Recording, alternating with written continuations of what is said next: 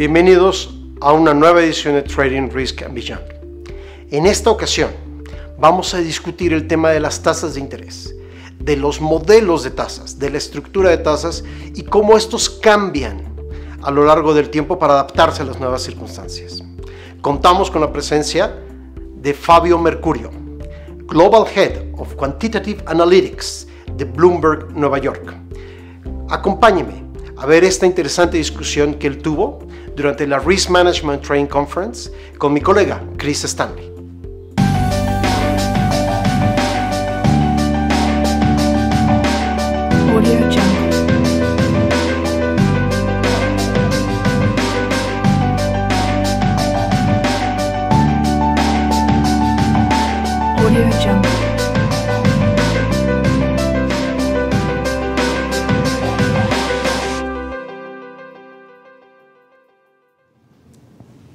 Hello and welcome to another episode of Trading Risk and Beyond.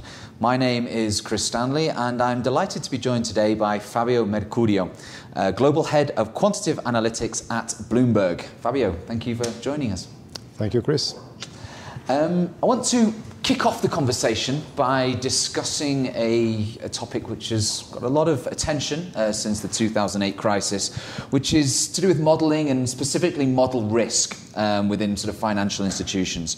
What would you say are some of the main challenges that traders face today when it comes to assessing model risk? Well, that's a very deep question, very important one. Not only in the current market, I can say that it has been always very important, even before. So the only thing that really changed, according to me, is really the focus and the attention that the whole industry is actually putting on this kind of thing. Before, I mean, I do remember that people cared about the risks they were facing when using different models. For example, it never happened that traders only trusted a single model. They always had like a bunch of models that were using for pricing purposes, but then when it came to calculating sensitivities, for example, or some risk number, maybe they were sticking to a single model because that was their preferred choice, and it doesn't necessarily mean that a simpler model was actually doing a worse job. Depending on the situation, a simpler model could actually be even better to capture some of the features that were important, so some of the risk numbers, some sensitivities, and so on. I would say that nowadays people are more aware, and more aware not only inside a financial institution, because that awareness was there before, but mostly I would say maybe in the trading floor, in the risk management department. Now that awareness actually spread out outside the bank industry. So especially regulators are very well aware that there are many sources of risk. So they are trying to also impose new, risk models and new ways of capturing those kind of risks that have always been present one another, but have been kind of neglected. And in particular, I also want to mention the XVA adjustments that are the new type of risks that traders are facing nowadays. Before, people were kind of okay with risk-neutral valuations, pretending that counterparties were kind of default-free, there was no funding risk, that there was, no capital requirement that was kind of penalizing your investments. But nowadays, this kind of, costs need to be properly factored in your transactions, and traders do care about them because they need to hedge them. And there are also lots of debates on how to transfer those costs from maybe traders to bondholders, shareholders, or even to clients. So from one side, to summarize, I think model risk has always been very important, and people will always be aware of the challenges. But maybe internally to a bank, I think that awareness spread out outside. Regulators stepped in, defining new regs, and also the new market environment created awareness of new sources of risk, like funding risk, credit risk, capital requirement risk and so on. You talked about the XVA there, and is there a sort of a sense that there's an increasing complexity in terms of assessing model risk these days? And with that complexity, is there a danger that there are simply traders either don't want or can't sort of understand the models in the same way that they did before? Is that a risk in itself? Yes, I mean, there is always the risk of not understanding exactly what you're doing, right? So, and I will say that this applied also to the world before the credit crunch. People were maybe handling complex models without understanding all the implications of those models, or they were using overly simplified models, think for example of the Gaussian copula, to price very complex deals, and some kind of summarizing very complex risks into a single number. So that lack of awareness was always there. I think now the market is getting even more complex, so the risk you are mentioning is actually even more present, but to some extent discarded by the fact that deals are getting simpler. But what really is changing is also the way we calculate those adjustments, because with regulation asking for, say, new practices, and the next one is going to be the initial margin, also the valuation adjustments that we started using after the credit crunch will be impacted.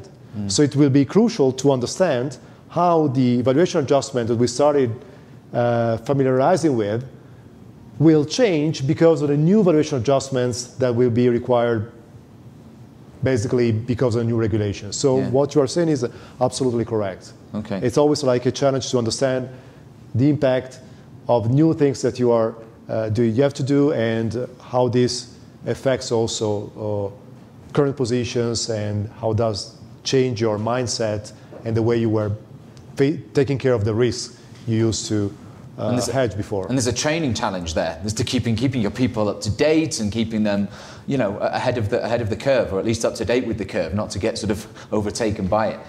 There is yes, there is a change in talents needed. Unfortunately, somebody are saying that okay, you don't need so much, fancy technical background. Say, unfortunately, because okay, that's also my background. So maybe people like myself will be less and less needed in the future. But I think it's also important, especially if we look at the current landscape, to have also a different type of expertise, right? So accounting seems to be much more important nowadays than quant finance. And I don't think that quant finance is over, right? So, but necessarily what really is important is also to add new components to it. So before, a quant was really somebody with a strong, background in math, maybe stochastic calculus, numerical techniques, because at the end of the day, we need to calculate something explicitly, and we need to make our models work, and also expertise in programming, because we need to write some computer code. Maybe now we should add also accounting or economic theory, because everything is important, and maybe it was a crime that quants kind of lacked that kind of expertise in the first place. I mean, if you had to think about an organization that is particularly effective in, or has established, an organizational-wide model risk structure, I mean, what does that look like these days? Is it even possible? That's a very challenging thing to do, and I mean, I don't think I can give names and can mention specific organizations really, but what I can only say is that the current regulations stress so much the importance of model risk management in general that all top organizations, I would say all organizations, especially in the banking industry, are really taking seriously that task. And when we say like model risk management, we definitely talk about assessing model risk, but also putting in place all the procedures and the requirements that regulators are asking. And so it's really a problem of governance, of defining a process inside the firm, not just like following some strict recipe that the regulators are asking you to follow.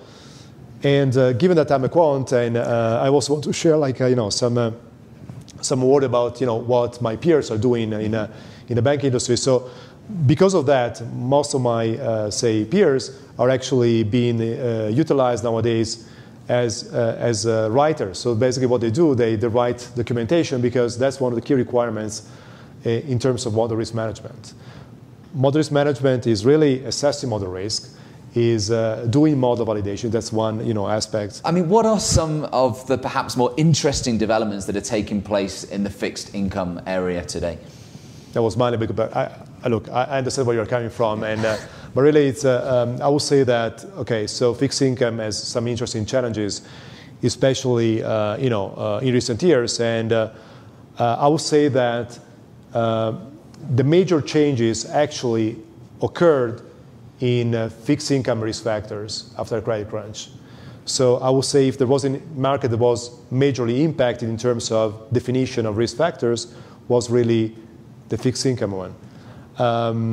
In particular, we saw the emerging of basis spreads that were virtually non-existent, or say at best neglected before, right?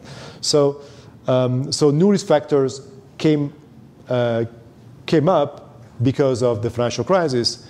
And another interesting thing is really the fact that in some of in the major currencies, interest rate became negative. Yeah. And that's also, I would say, thrilling enough, right? So this gives enough excitement, I mean, to people like myself, because I was telling also today to the delegates in the workshop, and that is kind of interesting. And when I started my career as a quant, but also as a PhD student, I was reading articles and papers, and the overall opinion was that any model based on a normal distribution, and there were many, maybe short-term models like Hahn and White and things like that, they were essentially allowing for arbitrage, because a negative distribution of rates allowed for possibility of negative rates, and would imply a positive price of a structure like a zero-strike floor,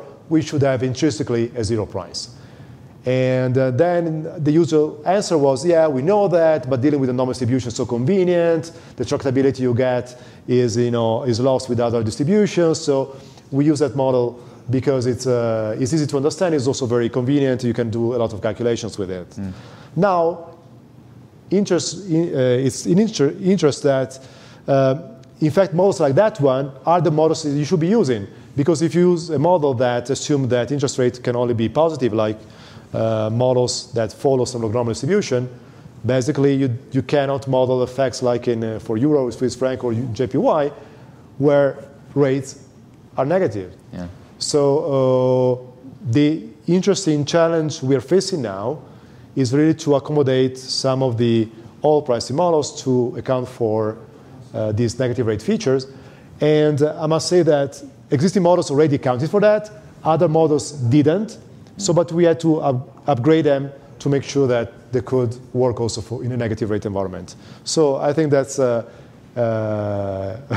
challenging enough problem yes, to be excited about. Yeah, yeah.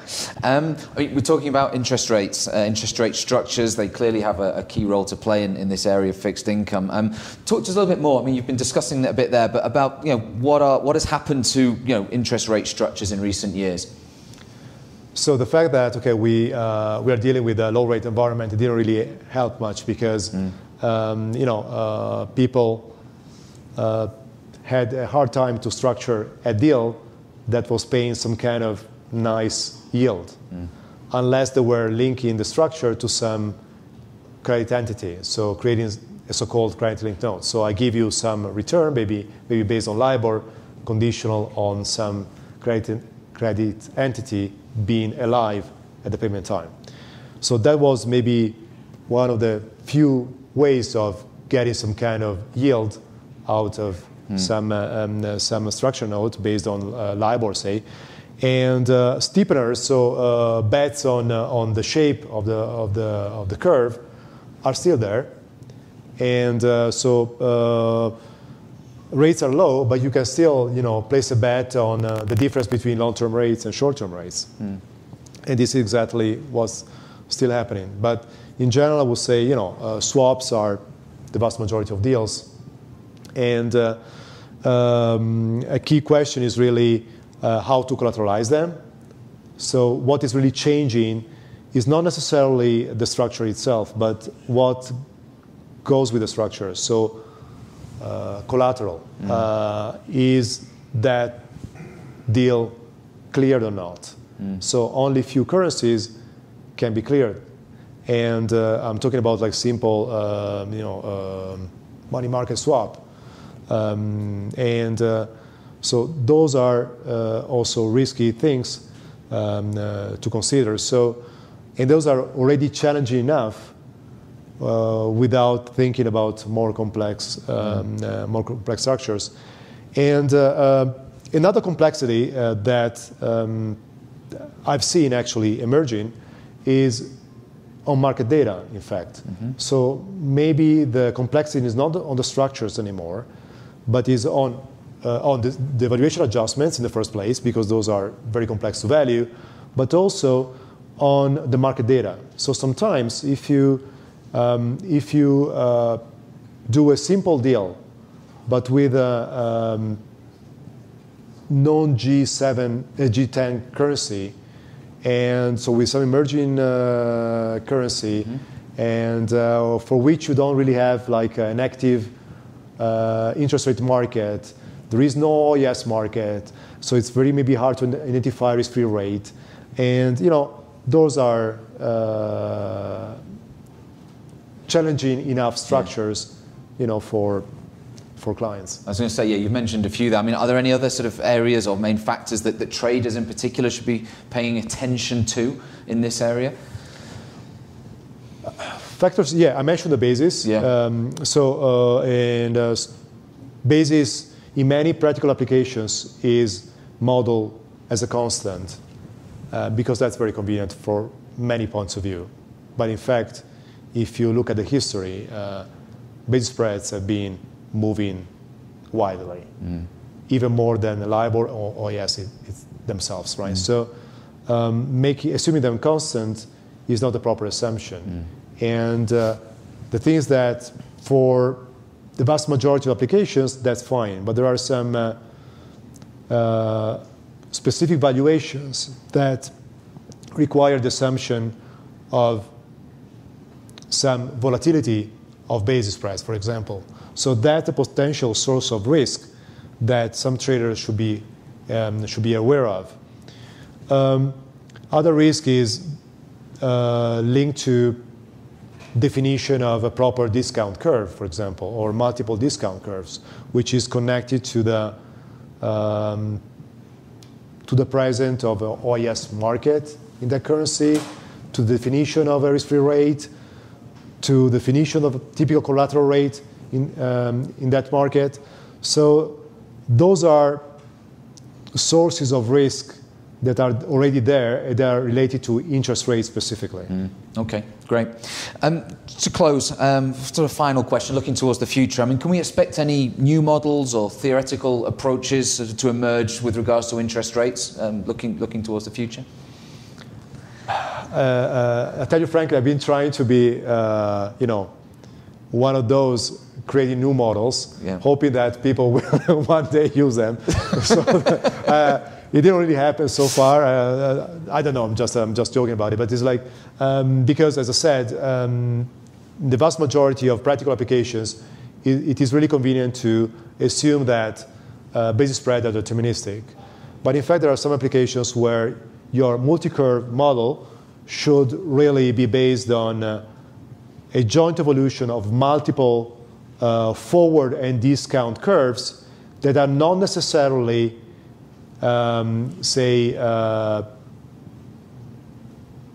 driven by a single driver.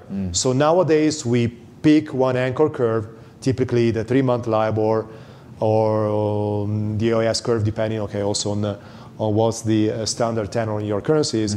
And then we assume that one is the main driver of the interest rate variability in the market, and we build the other curves by assuming a deterministic spread on top of this. And we build our multi-curve, say, interest rate model this way. But in fact, the real challenge is to build a full-blown multi-curve model where the distance between different curves also moves stochastically over time. And the reason why those models are hard to apply in practice is because, first of all, they're much more complex. Second of all, because we don't have enough market data to calibrate these models to. And also because, as I said before, many structures do not seem to depend so heavily on the stochastic behavior of those spreads. But there are some applications where you definitely need to consider that basis as stochastic. And for example, given that before I mentioned possible alternatives of LIBOR, if one day, maybe in 10 years, somebody will decide to replace LIBOR with something else, to manage the transition period, you will definitely need new models. And those models will be multi-curve models.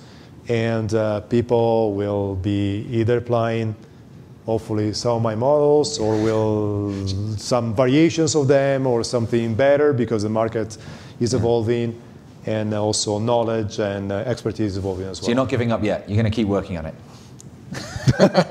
I hope so. Yeah. Okay, great. Thank you so much. And I know you've been speaking here at the Risk Management and Trading Conference. You've been teaching today. What have been your impressions of the conference? How have you found it?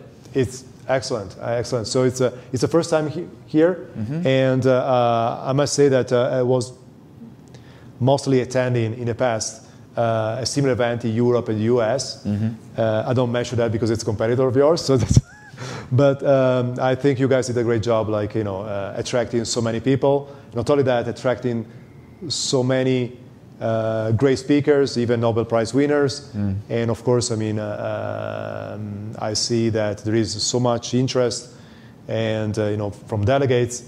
But I think this is a great opportunity also to learn from really the main experts in several different fields. Yeah, you talk about learning. That is probably the key focus of the conference. And I mean, if you had to sort of assess the importance of this sort of event in giving people this constant training, especially in Latin America, think about people that are working in the finance industry in Latin America. How important is this learning process, this constant learning process? I think it's extremely important because the world is fast changing, fast moving. So you can educate yourself, but we are busy with our daily job. And I'm sure that this applies to everybody. We read far less than we would like. I'm not talking about novels, I'm really talking about magazines or journals and news about the financial industry we are working in. And so sometimes we really need to, opportunities to take a break. So I go there, I really need to learn about the hot topics, what really is changing, and also, having the possibility to discuss ideas, because this is not just, I think a learning opportunity is also opportunity to meet people. And I think this is also a great thing for delegates, to share ideas, to share impressions. Main experts, at the end of the day, are sharing their own ideas. So what's really important is really the possibility to discuss those ideas. And, and sometimes we have panel discussions, people can ask questions, but I think the best is for delegates really to discuss among each other if, what those experts said makes sense or not, and what are the main challenges in the industry as well. Okay, that's great. Fabio Mercurio, thank you so much for your time today. That was great. Thank you, Chris. Thank you. My pleasure.